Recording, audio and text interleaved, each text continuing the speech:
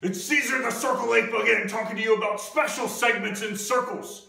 I was considered special once, and now I'm leading the apes to destroy the human! First thing we're talking about is the segments of chords theorem. That says if two chords intersect in a circle, then the products of the lengths of the chord segments are equal. So let's take a look at our example down here to see what this means. We have two chords here, this red chord and this purple chord, and they intersect at this point. Now, when they intersect, it actually divides or separates each chord into two separate segments. The red chord is separated into two segments with lengths of A and B respectively. The purple chord is separated into two segments with lengths of C and D respectively. Now what this theorem is saying is that if I were to multiply the lengths of the two segments of one of the chords, so A times B, that would equal the product of the lengths of the other two chord segments, C times D. So all this is saying, again, if you have two chords that intersect in a circle, the lengths of the two segments created by each chord multiply together to equal one another. Time for you to learn about circles while I go eat a banana.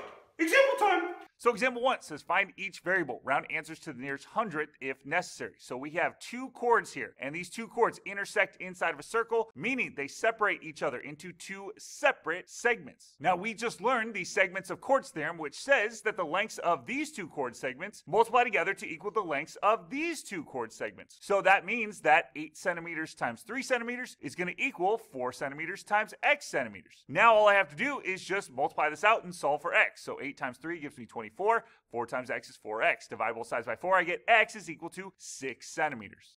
Part B, doing the same thing. We have two chords that intersect inside of a circle. When that happens, they separate each other into two separate chord segments. And the segments of chords theorem says that the lengths of these two chord segments multiply together to equal the lengths of these two chord segments. So all I have to do is take x plus 1, multiply it to x minus 3, and set that equal to x minus 8 times x minus 4. Now all I have to do is solve for x. So how do I do that? Well, on each side here, I have a binomial times a binomial. So what I need to do is I need a FOIL on each side. Here, I multiply the first terms, I get x times x, which is x squared. Multiply the outer terms, I get x times negative 3, which is negative 3x. Multiply the inner terms, 1 times x is 1x, and multiply the last terms, 1 times negative 3 is negative 3. I then combine the middle terms because they're like terms, and I end up getting x squared minus 2x minus 3. Over here, doing the same thing. Multiply the first terms, x times x is x squared. Multiply the outer terms together, x times negative 4 is negative 4x. Multiply the inner terms together, negative 8 times x is negative 8x, and then multiply the last terms together, negative 8 times negative 4 is positive 32. I then combine the middle terms because they're like terms, and I end up getting x squared minus 12x plus 32. Now I can solve for x, but we have an x squared on each side. What do we do with that? Well, we can actually subtract x squared from each side of this equation, and the x squareds cancel each other out, just leaving me with negative 2x minus 3 is equal to negative 12x plus 32. Now we can solve for x. So what I'm going to do is get all the x's to the left side of the equation. I'm going to add 12x to both sides. Then I'm going to add 3 to both sides, divide both sides by 10. I get x is equal to 3.5.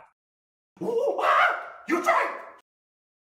Okay, doing the same thing. We again have two chords that intersect inside of a circle, separating each chord into two separate chord segments. And the segments of chords theorem says that the lengths of these two chord segments multiply together to equal the lengths of these two chord segments multiplied together. So what we're going to do is we're going to take 3.1, multiply it to 7, set that equal to m times 6.5. We then solve for m by multiplying these together over here, dividing both sides by 6.5. We get m is approximately equal to 3.34 feet when we round to the nearest hundredth of a foot. That's 2 decimal places. Part B, doing the same thing. We again have two chords that intersect inside of a circle, separating each chord into two separate chord segments. Now the segments of chords theorem says that the length of these two chord segments multiply together to equal the length of these two chord segments multiplied together. So what we're going to do is we're going to take x, multiply it to x plus 10, and set that equal to x plus 7 times x plus 2. We then simplify each side and solve for x. So over here we're going to distribute the x to the x and to the 10. On this side we need to FOIL. So we go first terms, we multiply together. X times x gives you x squared. Multiply the outer terms together. X times 7 gives you 7x. Multiply the inner terms together. 2 times x gives you 2x. Multiply the last terms together. 2 times 7 gives you 14. Add together those two middle terms, you get x squared plus 9x plus 14. Now we need to solve for x, but each side has an x squared. Well, that's okay because on both sides it's 1x squared, meaning if I subtract x squared from both sides of the equation, they actually cancel each other out. And now all I have to do to solve for x is just subtract 9x from both sides. I get 10x minus 9x, which is just 1x, or x, and that's going to be equal to 14.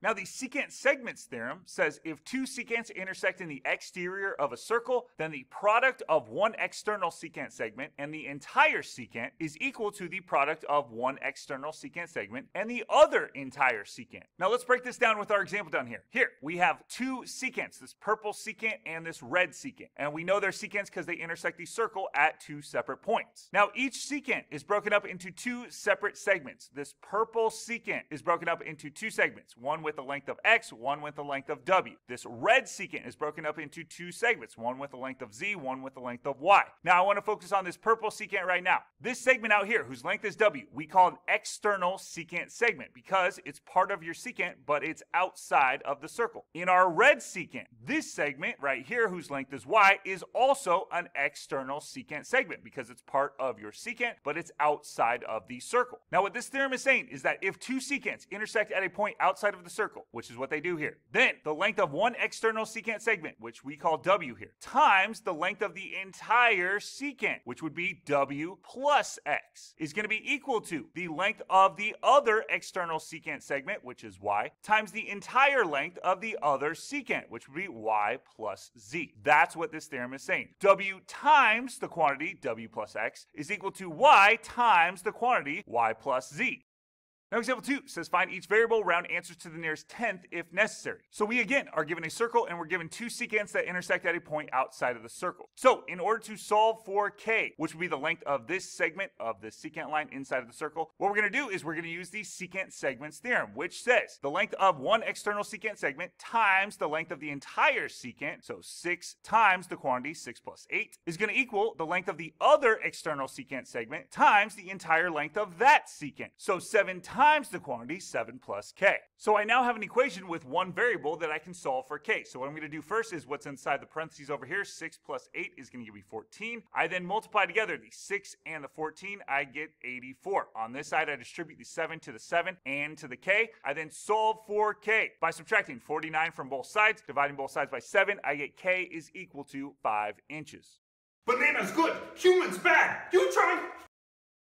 Okay, doing the same thing. We're given two secants that intersect at a point outside of the circle, and we're tasked with finding the length of one external secant segment. So how are we going to do this? Well, we're going to use the secant segments theorem, which says that if you have two secants that intersect at a point outside of the circle, the length of one external secant segment times the length of the entire secant is going to be equal to the length of the other external secant segment times the length of that entire secant. Meaning what we're going to do is we're going to take p and multiply it to the quantity, p plus 19, and then set that equal to 3 times the quantity 3 plus 11. So now all we have to do is solve for p. Over here we add what's inside the parentheses together. 3 plus 11 is going to give you 14. And then over here we distribute the p to the p and to the 19. Now we multiply the 3 and the 14, we get 42. And we have a p squared and a p and a constant. So what do we do? Well, anytime this happens, you get everything to one side of the equation, set it equal to 0. Now we have a quadratic trinomial set equal to 0. So how do we solve this? Well, we think back to our Algebra 1 days. To solve a quadratic trinomial, you can use the quadratic formula, or you could use some type of factoring. Well, what I'm going to do is I'm going to factor this using a magic x. In a magic x, I multiply my a value, which is 1, times my c value, which is negative 42. Put that in the top of our magic x. Then I take our b value, which is 19, put that in the bottom, and think about two numbers that multiply together to make negative 42 in the top and add together to make positive 19 in the bottom. That would be positive 21 and negative 2. So when I factor this, it factors into the quantity p plus 21 times the quantity p minus 2. Now, since both of these things multiply together to equal 0, I can use the zero product property and say that either p plus 21 has to equal 0 or p minus 2 has to equal 0. I solve each of these equations for p and I get p is equal to negative 21 and p is equal to 2. Now, the issue here is I'm dealing with the length of a secant segment, meaning my length can't be negative 21 yards. So that can't be one of my answers. My only answer here then is going to be p is equal to 2 yards.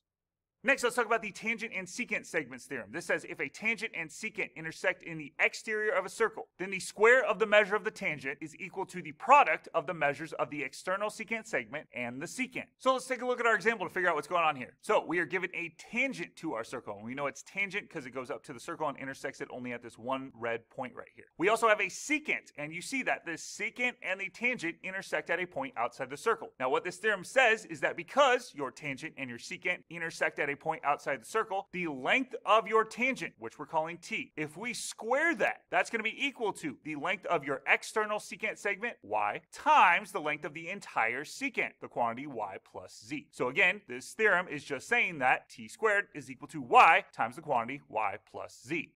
Now example 3 says find each variable and round to the nearest hundredth if necessary. Assume that segments that appear to be tangent are tangent. So in this example, we have a circle and we're given a tangent and a secant, and the tangent and the secant intersect at a point outside the circle. And we are tasked with finding the length of this tangent. So in order to do that, we need to set up an equation in order to solve for r. So to do that, we're going to use the tangent and secant segments theorem, which says that the length of a tangent squared is going to be equal to the length of your external secant segment times the entire length of that secant. So in other words, r squared is going to be equal to 8 times the quantity 8 plus 16. Now all I have to do is solve for r. So to do that, I'm going to add what's inside the parentheses first. 8 plus 16 is going to give you 24. Multiply the 8 to the 24, I get 192. And now I have to solve for r. So to get rid of this square, I'm going to square root both sides. And anytime you square root a variable squared, on the other side, you need to put plus or minus. On this side, the square root and the square cancel each other out. On this side, because we're dealing with the length of a tangent, we know that r cannot be negative. So we're just going to take the positive version, the principal root, and we say that r is approximately equal to 13.86 meters when we round to the nearest hundredth of a meter. Time for you to try, or I'll be a monkey's uncle. Okay, part 8, we are again given a tangent to our circle and we're given a secant, and the secant and the tangent intersect at a point outside of the circle. And we are tasked with finding one of these secant segments here. So what we're going to do is use the tangent and secant segments theorem, which says the square of our tangent is going to be equal to the length of the exterior secant segment times the length of the entire secant. So in other words, we're going to take 15.9, we're going to square that and set it equal to 10.6 times the quantity 10.6 plus x. Now all we have to do is solve for x. So over here we're going to square the 15.9, and then on this side what we have to do is distribute the 10.6 to the 10.6 and to the x. We then solve for x by subtracting 112.36 from both sides. Dividing both sides by 10.6, we get x is equal to 13.25 kilometers.